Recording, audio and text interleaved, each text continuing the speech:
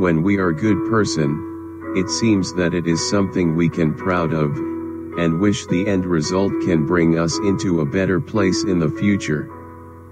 But who tell us that thing we are doing is good or bad? But who keep the record of how much we are doing good or bad? But who have power and authority move us to a better place after we died? But who can have assurance to guarantee us we can get what we wish for? It all seems that we need God who is doing the works of reference, judgment, majesty, power, and promises. Majority of people like to become good man or good woman. But where the standard of good comes from? What level of goodness can qualify us as good people? Is our goodness really can bring assurance of good life in the future? Even our behavior and thinking meet all the requirement of goodness, we still need God, because we need Him give us all the essential supply for our life on earth. We also have to rely other resources, creatures, plants to survive in this world. In our life, we really can't take God out of our life picture. Everybody on earth can create their own truth and define their own goodness. Our standard is different from the standard of others, so our good may be equal to others not so good. Sometime good people do bad things and bad people also do good things. We don't have clear definition of good person. Maybe we are good in some way, but have bad thinking in other way.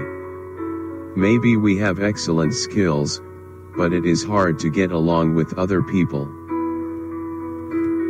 Maybe we have the intention of love, but it sometimes make others uncomfortable. Maybe we want our children move up, but instead of encourage them, we discourage them.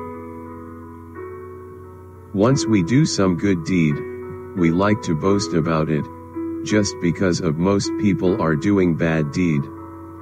In this wicked world, people who are doing good deed become so rare in our society. But according to God's standard, we are created to do good deeds. Being a good person is not the deciding factor for God's salvation. God don't look at how much we are doing good work, but look at how much we are willing to do it. People look at outside result, God look at inside heart. God don't look our destiny, but look at our journey. We are God's handiwork, created in Christ Jesus to do good works, which God prepared in advance for us to do. Ephesians 2 verse 10. God is our moral standard, He is our unchanging reference point. Without this standard, people can't tell what is good from bad. Actually, when God created the humanity basic duty is doing good deed, same thing as we have to eat and drink, nothing good which we can proud of. Therefore, if anyone cleanses himself from what is dishonorable, he will be a vessel for honorable use, set apart as holy, useful to the master of the house, ready for every good work.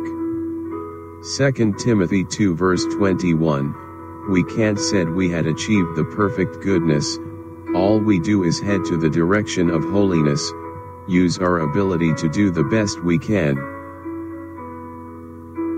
If earth is going to destroy completely overnight, even the good, rich, and famous people are not going to be here tomorrow.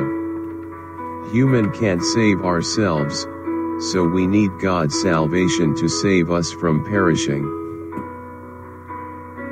Human are learning in different field of knowledge, making progress in human development. We need God's grace and mercy to do these things. Human don't set the rules to live in nature, God set the rules for human to live in nature. God set the rules for salvation, God set the rules for judgment, Human as his creation can't change God's rules. We have to obey nature laws to live, so we have to obey God's rules to survive.